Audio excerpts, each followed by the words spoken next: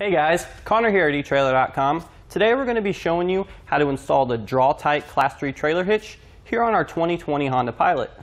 Now as you can see, our Draw-Tite Class 3 trailer hitch has a really nice sleek hidden design once installed. The cross tube is tucked up behind the rear bumper here, so the only part we see from outside the vehicle is the receiver tube here, which is the part we need. Now Draw-Tite has a really nice glossy powder coat finish, so it looks really good on the back of the vehicle as well. And another thing to note here is the trailer hitch sits up right below the rear bumper here, so this is going to give us the best ground clearance. That way we don't have any issues with any steep driveways or hills or anything of that nature, so we don't ever have to worry about the hitch scraping. Now another thing I really like about this Draw-Tite trailer hitch is it has an included welded on trailer connector mounting bracket, and this is essentially just going to provide a really nice sleek look. We do offer these separately for the other hitches, but this one's included for you, so it's an extra part you don't have to buy. Our Draw-Tite trailer hitch here has a Class 3 rating as well as a 2-inch receiver tube opening. Now the 2-inch receiver tube opening is going to be pretty handy when we're choosing any ball mounts or bike racks. This is just simply because it allows us to choose from a much greater variety of accessories. Now the Class 3 rating is going to be useful when towing because we're going to be able to tow some of the medium, even the heavier duty trailers.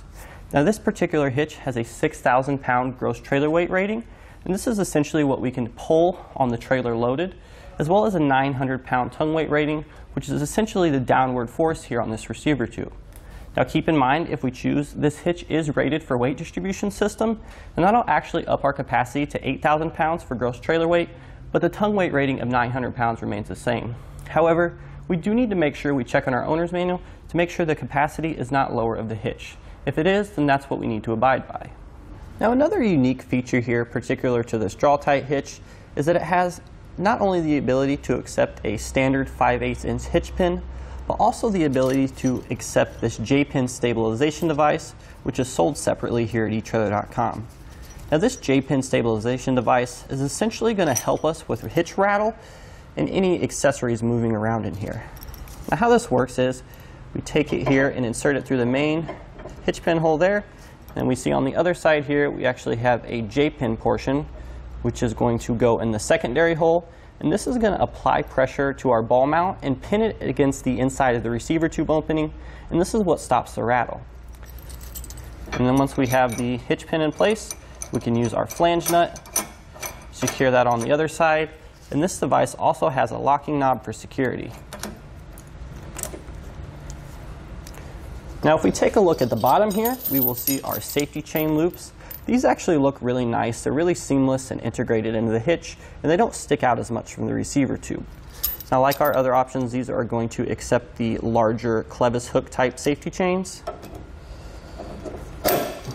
And it's also going to accept the smaller S-type hook chains, which we might find on some of our lighter trailers. Now we have a couple measurements here that are going to help you when you're selecting your ball mount or hitch mounted accessories such as a bike rack or cargo carrier. The first measurement is the distance from the ground to the top inside edge of the receiver tube opening. This is going to be at about 15 3/4 inches. And we're going to be using this when we select a ball mount so we can get the correct height in relation to our trailer. The other measurement we have is the distance from the center of the hitch pin hole to the outer edge of the bumper. That's going to be about 4.5 inches, and we're going to want to use this when we're selecting bike racks or cargo carriers so we can make sure that they do not come in contact with the vehicle while in the stowed position. The installation process for this Draw-Tite trailer hitch is extremely easy. You're going to be able to do this yourself in your driveway with just common tools. You don't need any special tools, save for a torque wrench, and you don't need to lift the vehicle in the air. The best thing of all is it doesn't require any permanent modifications. It uses weld nuts that are already inside the frame, and there's no cutting to this rear fascia here. That way we're not making any permanent modifications to the vehicle. Now let's show you how easy this is to do yourself. To start our installation today, the first thing we're going to want to do is open the rear hatch on our vehicle here, because we're going to need to access the inside so we can lower the spare tire, which is then going to allow us to raise our hitch up into position. So there is going to be a button on the underside here we can press. And we can come in here. And there's going to be a few panels we need to remove first in order so we can get to the nut to lower the spare tire down. The first one is just outer panel here. We can go ahead and release the lever here, pull it out of position. Then we're just going to place it up here in the vehicle to get it out of our way. Now that we have the top panel out of the way, we can go ahead and work our way down to this center hole here.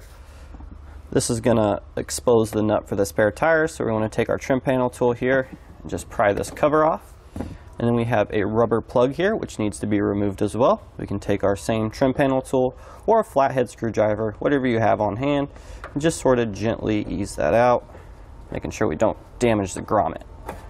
So this is going to expose the nut or bolt here, if you will, to lower our spare tire. Now, in order to lower it down and turn this, there's going to be some tools we're going to need, which are also located in the vehicle. And they're going to be on the driver's side here behind this panel. We want to simply remove this. And as you can see here, we have our two holes. We have our two tools here that we're going to have to pry out from this panel here. Just take our trim panel tool again, just lift it up to break those free. So how this works is we're going to place the socket end here over the bolt here that we removed the plug from. We're going to simply place that over there. And then what we do here is we take this other end with the sort of indented head here, and we're going to insert that through the hole here on the crowbar. And now this is going to allow us to turn counterclockwise, and this is actually going to loosen up the spare tire. We'll hear it break free down there. Now once we get it nice and loose, we can lower the rest by hand by just simply turning this crowbar here.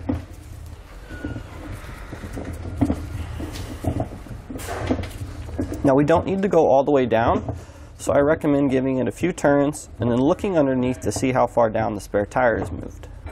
Now as you can see here, we have the spare tire lowered already. We're going to go ahead and give it a couple more rotations to lower it more. It's basically just going to help with lining the hitch up on the frame a little bit easier. Now before we raise our hitch up into position, we want to take a look at the hardware included with the kit. This kit is going to come with 6 M14 hex head bolts as well as 6 matching conical tooth washers.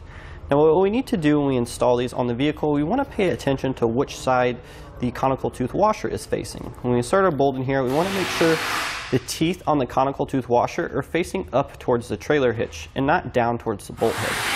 Now that we have an extra set of hands, we can go ahead and raise our hitch up into position on the vehicle. It's going to tuck behind this rear bumper here. We want to make sure we don't scratch the finish. We're above the spare tire here. And we're just going to need to get one bolt in started on each side to hold it in place, and then we can come back and get the rest of our hardware installed. Now that we have all our hardware snug and in place, we can go ahead and tighten everything up with our 22mm ratchet and socket here. This is going to save us a little bit of work when we go back and hit everything with the torque wrench.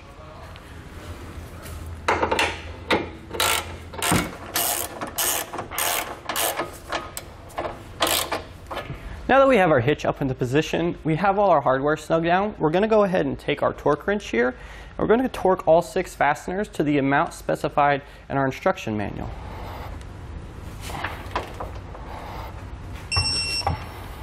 Now that we have our hitch in place and all of our fasteners torqued down to spec, our next step is going to be to raise the spare tire back up under the vehicle, which we're going to be doing through the rear hatch.